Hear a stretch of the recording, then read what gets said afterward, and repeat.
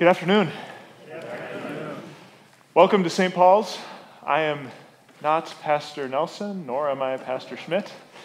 My name is Micah Plocher. I am privileged to serve God's people at Trinity Lutheran in Nicollet, and it's a pleasure to be with you here this afternoon to worship our God and to walk with Him on the road to redemption. You see all that you need to follow along with our service in your bulletin, your service folder, and also on the screen behind me. Let's begin, as printed, with the opening responses. Stay with us, for it is nearly evening. The day is almost over. Surely I am with you always, to the very end of the age. Your light will rise in the darkness, and your night will become like the noonday. The Lord will guide you always. Your sun will never set again, and your moon will wane no more. The Lord will be your everlasting light, and your days of sorrow will end. On no day will the gates of the holy city ever be shut. For there will be no night there. We sing our hymn, Glory Be to Jesus.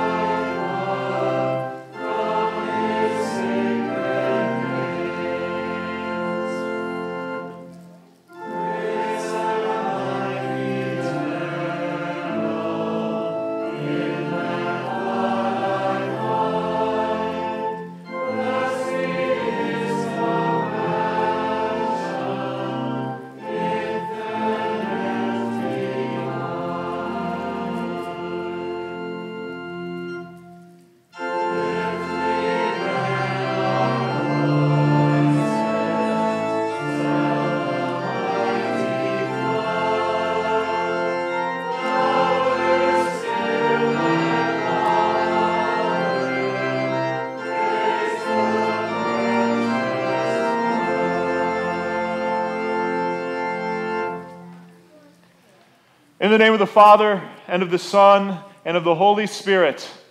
Amen. Amen. This is the message we have heard from Him and declare to you. God is light. In Him there is no darkness at all. If we claim to have fellowship with Him, yet walk in the darkness, we lie and do not live by the truth. If we claim to be without sin, we deceive ourselves, and the truth is not in us. Father, I have sinned against you, and am no longer worthy to be called your child. Yet in mercy you sacrificed your only Son to purge away my guilt. For His sake, O God, be merciful to me, a sinner. And in the joy of your Holy Spirit, let me serve you all my days.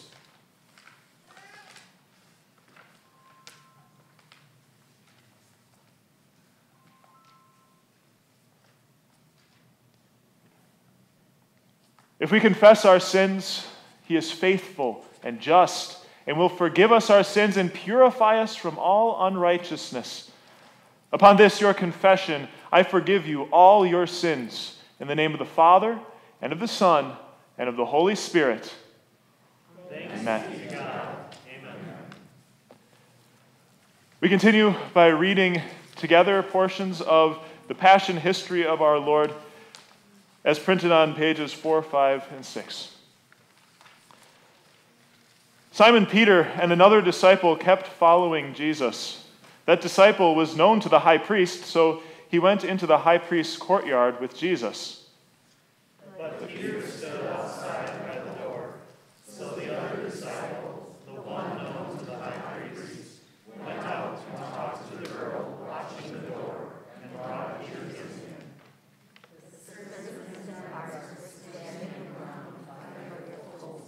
That they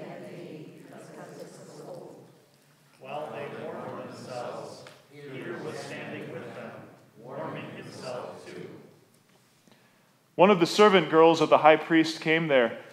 When she saw Peter warming himself, she looked directly at him and said, "You were also with Jesus the Galilean." But he denied it in front of everyone, saying, "I don't know what you are talking about. Woman, I do not know him." Someone else saw him and said to those who were there, "This is one of them. This fellow was with Jesus of Nazareth." Again, Peter denied it with an oath and said, "I do not know the man." After a little while, those who stood by came and said to Peter, "Surely you are also one of them, because even your accent gives you away. You are a Galilean." Then he began to curse and swear, "I do not know this man you are talking about. I do not know the man." At that very moment, while he was still speaking, the rooster crowed.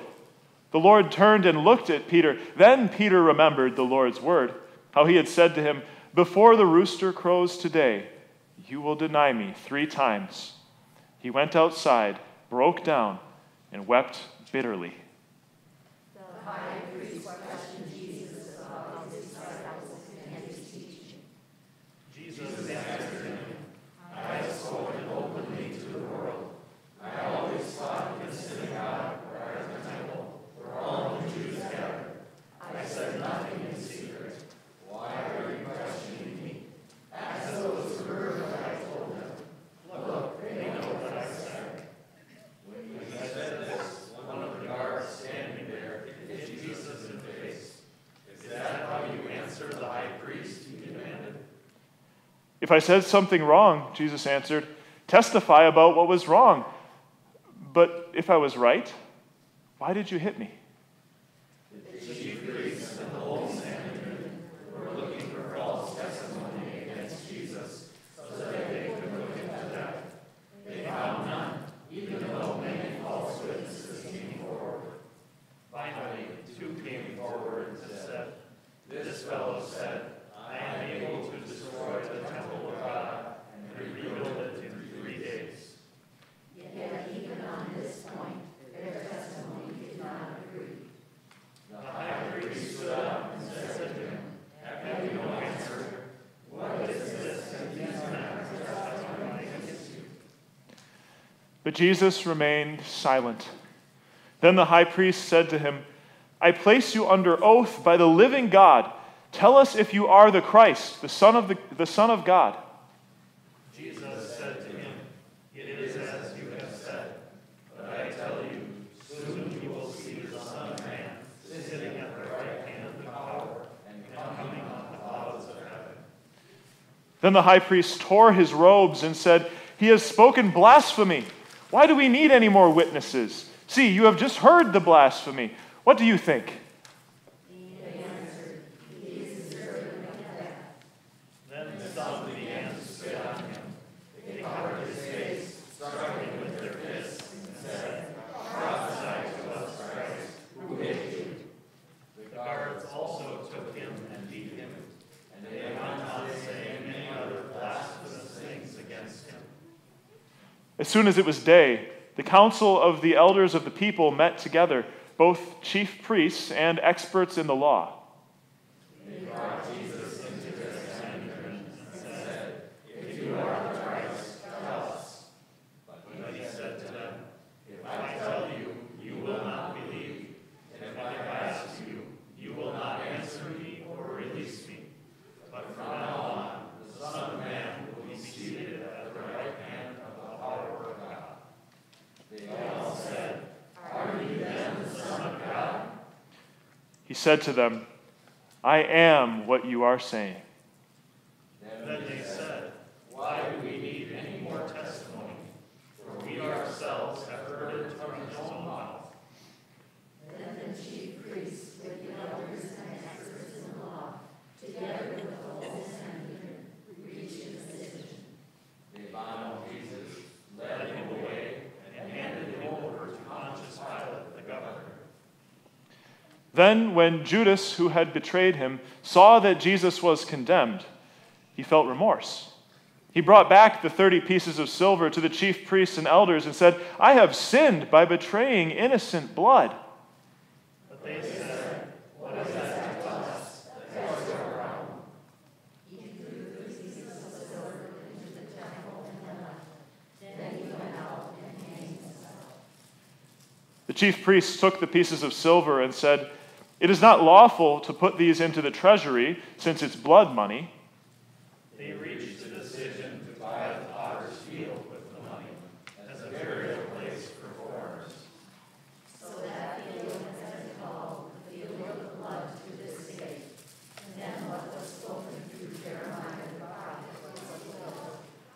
They took the 30 pieces of silver, the price the sons of Israel had set for him, and they gave them for the potter's field, just as the Lord commanded me. Early in the morning, the Jews led Jesus from Caiaphas to the praetorium. They did not enter the praetorium themselves so that they would not become ceremonially unclean. They wanted to be able to eat the Passover meal. So Pilate went out to them and said, "What charge do you bring against this man?" They answered him, "If this man were not a criminal, we would not have handed him over to you." Pilate told them, "Take him yourselves and judge him according to your law." The Jews said, "It's not legal for us to put anyone to death. This happened so that the statement Jesus had spoken, indicating what kind of death he was going to die, would be fulfilled." They began to accuse him, saying, "We found this fellow misleading our nation, forbidding the payment of taxes to Caesar, and saying that he himself is Christ, the King." Pilate asked him, "Are you the king of the Jews?" "It is as you say," Jesus replied. The chief priests accused him of many things. When he was accused by the chief priests and elders, he answered nothing. Pilate questioned him again, "Are you not going to answer anything? See how many charges they are bringing against you." But Jesus still did not answer anything, so Pilate was amazed. Pilate went back to the praetorium and summoned Jesus. He asked him, "Are you the king of the Jews?" Jesus answered, "Are you saying this on your own, or did others tell you about me?" Pilate answered, "Am I a Jew? Your own people and chief priests handed you over to me.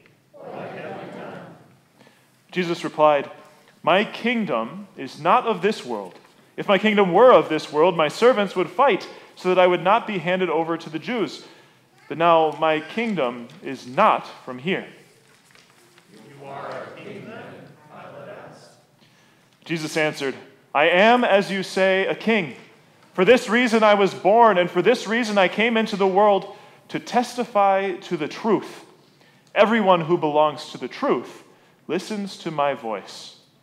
"What is truth?" Pilate asked him. After he said this, he went out again to the Jews and told them, "I find no basis for a charge against him." But they kept insisting, "He stirs up the people, teaching all through Judea, beginning from Galilee all the way here." When Pilate heard this, he asked if the man was a Galilean. When he learned that he was under Herod's jurisdiction, he sent him to Herod, who was also in Jerusalem during those days. When Herod saw Jesus, he was very glad. For a long time he had wanted to see him, because he had heard many things about him. He hoped to see some miracle performed by him. He questioned him with many words, but Jesus gave him no answer. The chief priests and the experts in the law stood there, vehemently accusing him. Herod, along with his soldiers, treated him with contempt and ridiculed him. Threatening him in reproach, Herod sent Jesus back to Pilate. Herod and Pilate became friends with each other on that day. Before this, they had been enemies of each other. Here ends the Passion History reading. We continue by singing the verses of our hymn, "Behold Redemption's Road."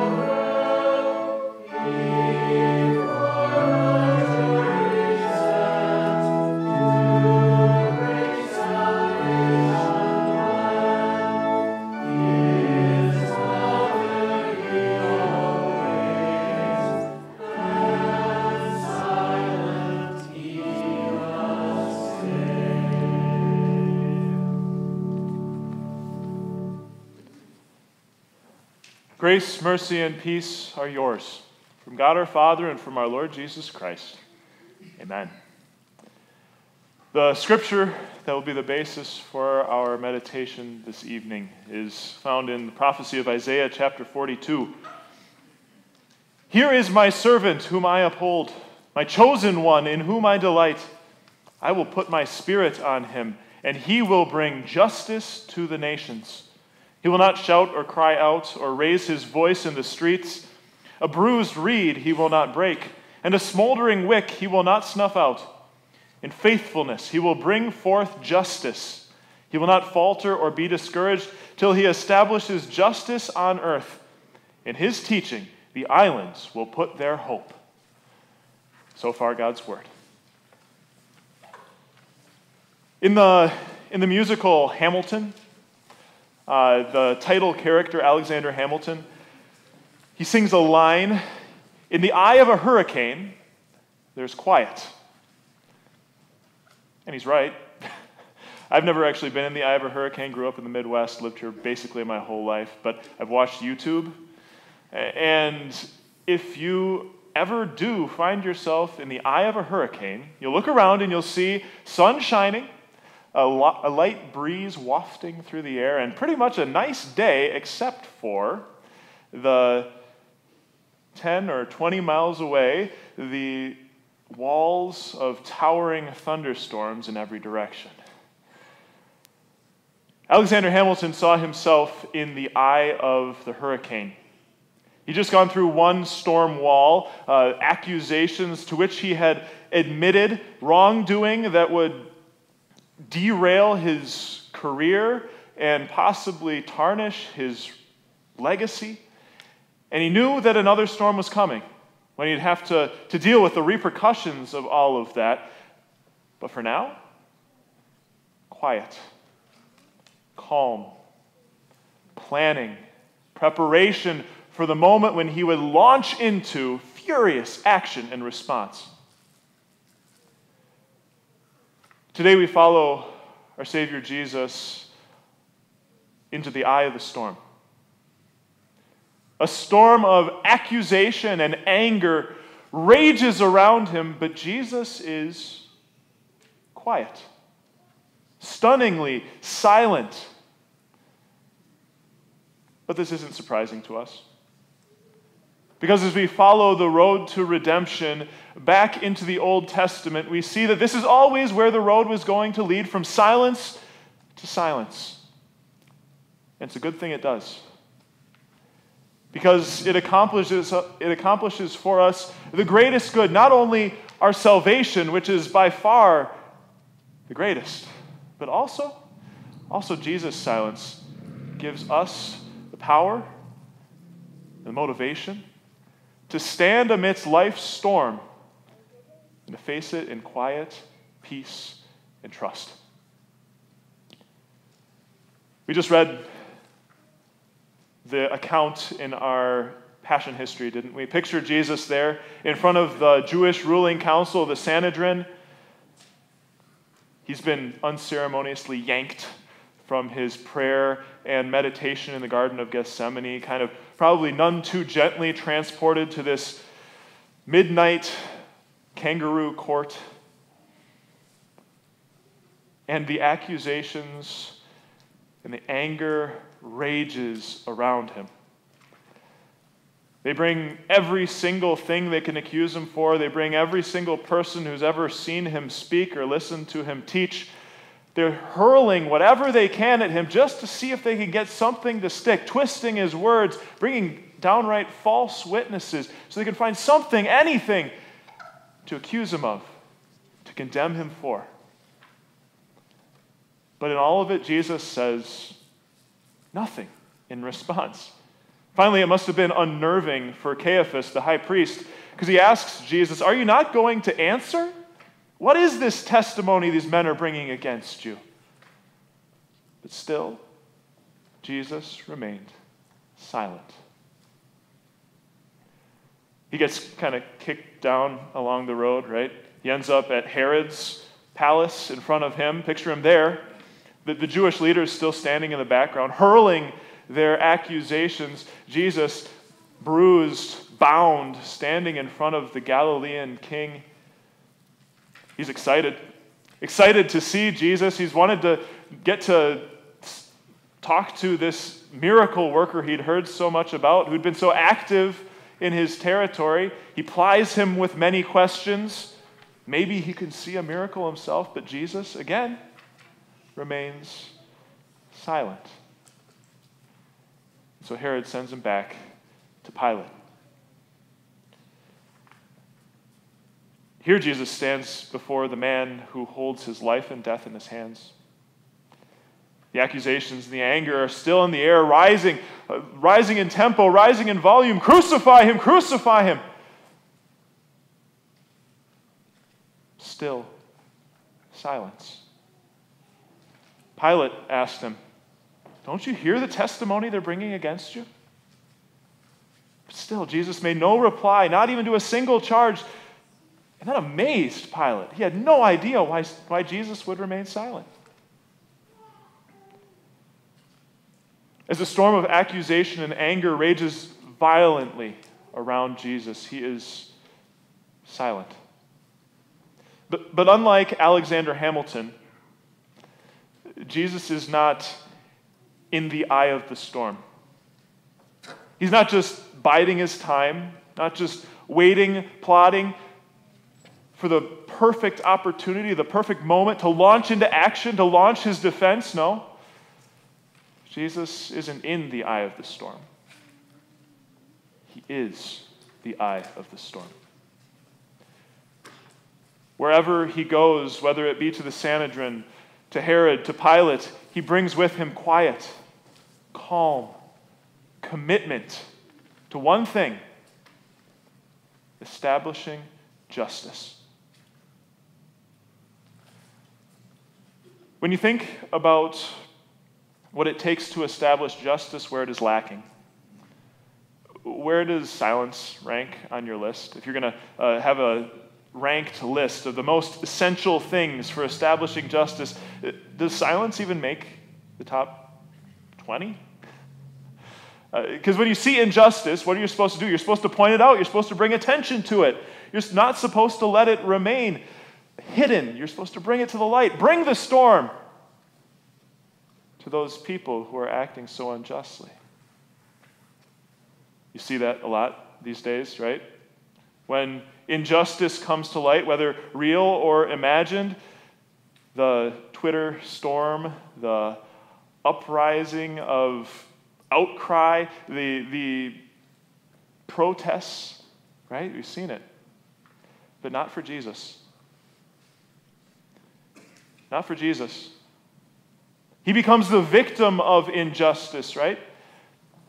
But he remains silent.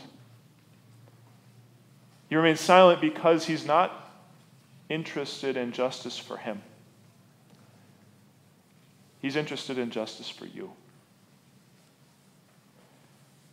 In Isaiah chapter 42, we're introduced to a figure identified there only as the servant of the Lord.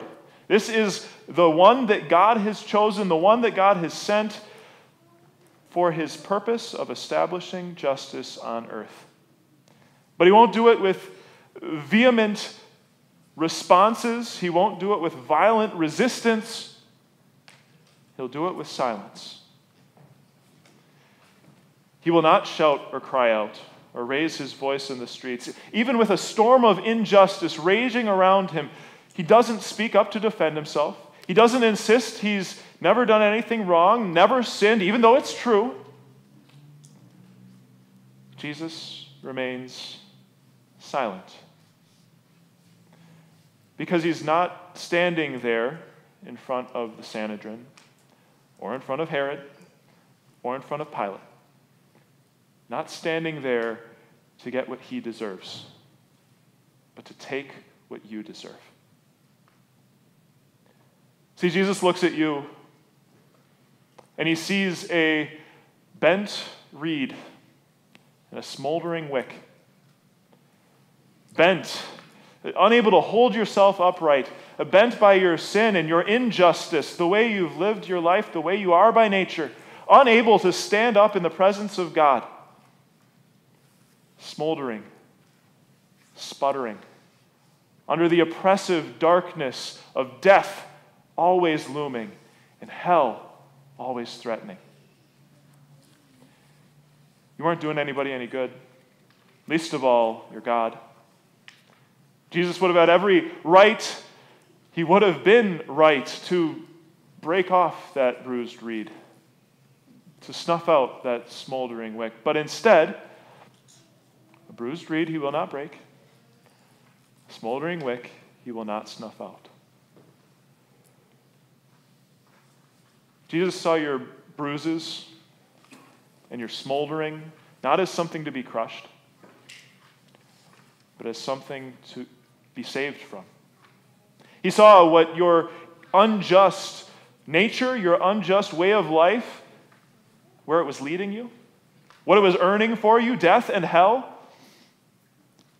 Instead of responding in anger and accusation, he responds in quiet, compassionate love. Even though remaining silent cost him, he knows exactly what he's there for. He knows exactly what his purpose is. He's there to make you right, to establish justice between you and your God.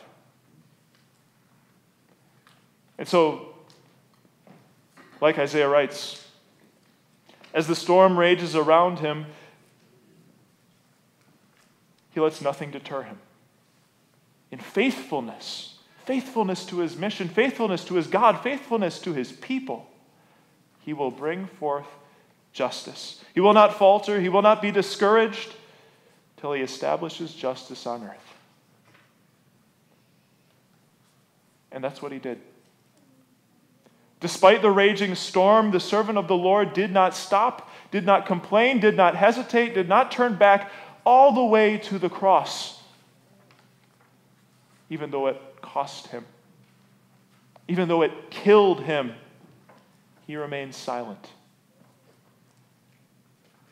And now, because of his silent suffering, his willing walk to be your sacrifice that takes away your sins, you stand justified before God. There is justice between you and your Father in heaven. Some might look at Jesus' silence and think of it as coming from a place of helplessness, of weakness. And of course, Jesus is in his state of humiliation, humbling himself, weakening himself, not using his divine ability to take himself down off that cross. But I would argue that in Jesus' silence, you see a better example of God's strength. It takes strength to stand amidst the raging storm, amidst accusations and arrogance and anger, and not respond with the same. It takes a strength of love to take all the sinful world threw at him and return only grace. It's that grace that because of Jesus' silence is yours and will be yours forever. And that is empowering for you and me. There's a storm that rages in your life too, isn't there? A storm of accusations, the devil's accusations, whether true or false.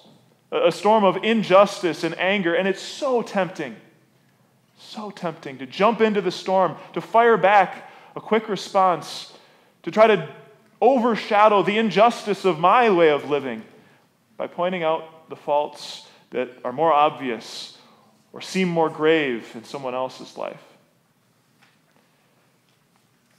But that's not who you are. That's not who Christ has made you to be.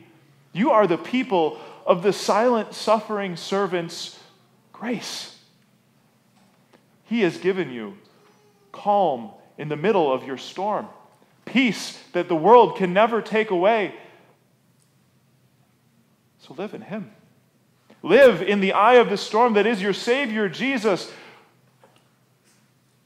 Let the storm around you rage. It's going to. It's going to be loud. It's going to be violent. Let it rage. As for you, walk on the road to redemption that your Savior has placed you on.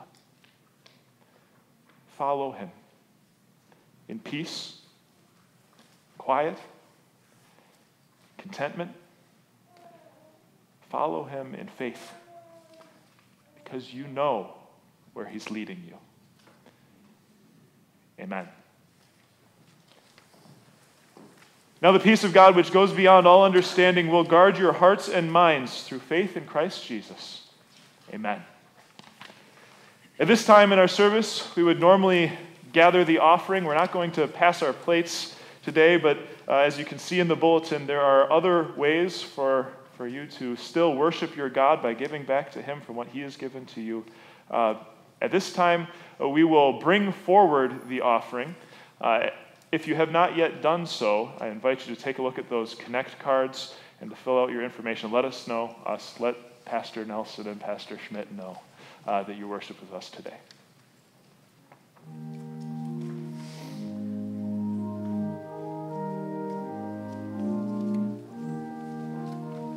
Thank you.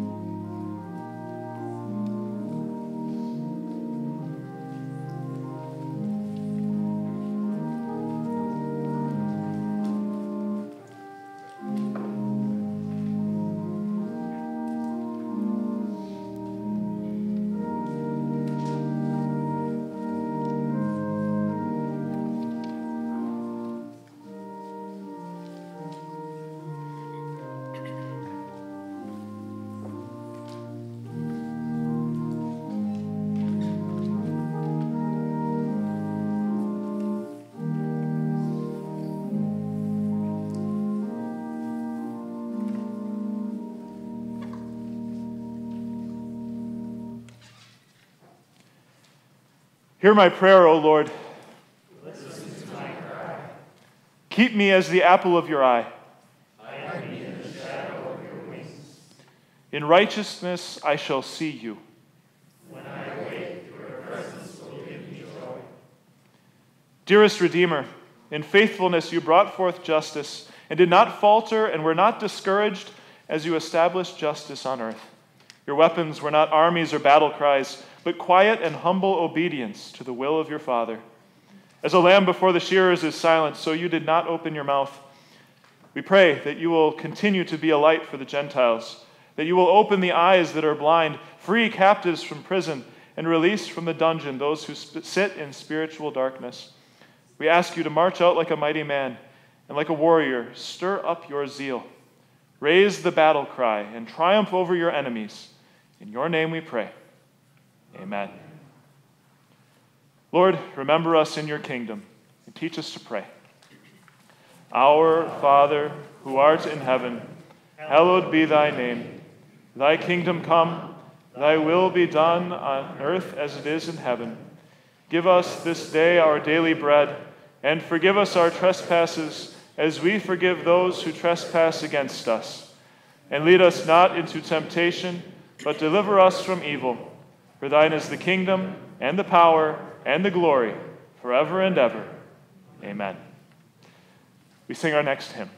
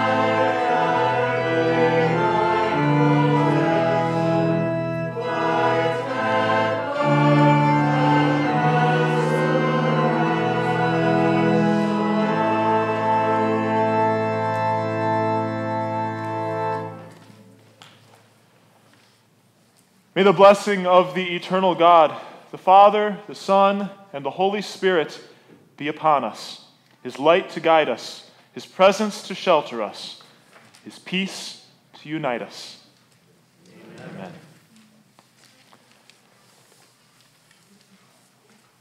Thank you for coming to worship with us. Pastor Nelson's telling me I should go ahead and talk. So, whatever you want to say. Thank you for joining me this evening here at St. Paul's. It's a pleasure to be here. It's always I'm pretty new over at Nicollet. Again, my name is Micah Plocher. It's nice to get out to get to know some of the congregations in the area. I guess I'll let you know. Normally, I would greet you in the back here after the service, but I actually have an appointment in between the services that I need to rush off to. So that's my scheduling problem. But thank you so much for worshiping with me today. It's been a blessing.